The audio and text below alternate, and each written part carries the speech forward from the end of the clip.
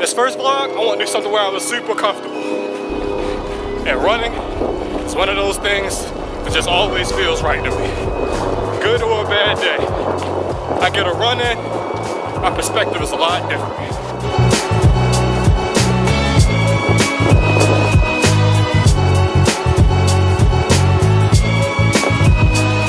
Today's a big morning. For the last 8 weeks or so, I've been working on a Nike Fastest Mile. And today is time trial. My goal with these vlogs is to do 3 things. Show you how to maximize your 9 to 5, show you what life looks like before and after the bills are paid, and teach you to have some fun along the way. So I got about 1.5 miles warm up first, stretch it out, maybe a few plyos. As one of my overall goals for the year is to run under 20 minutes for a 5K. The problem with this in previous years is that I was waiting to the 3 months into the year to get started. So I decided to backtrack that goal. This way,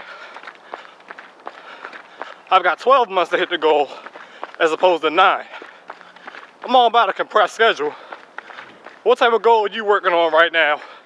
Maybe just adjusted the timeline that you set to get it.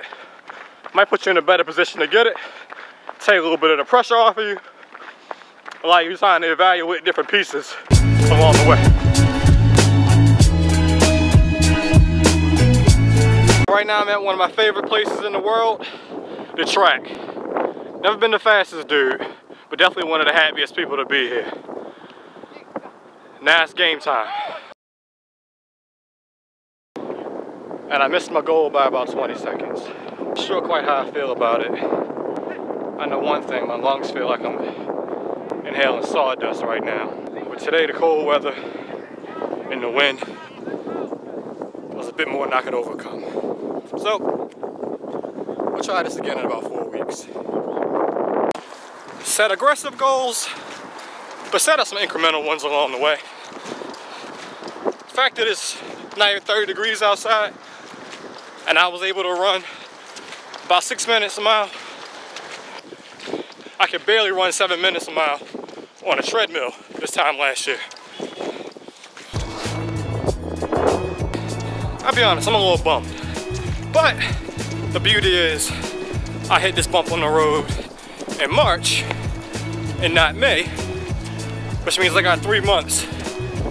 6:05 for a mile is damn respectable. Is it 5:40? No. But I can work with it.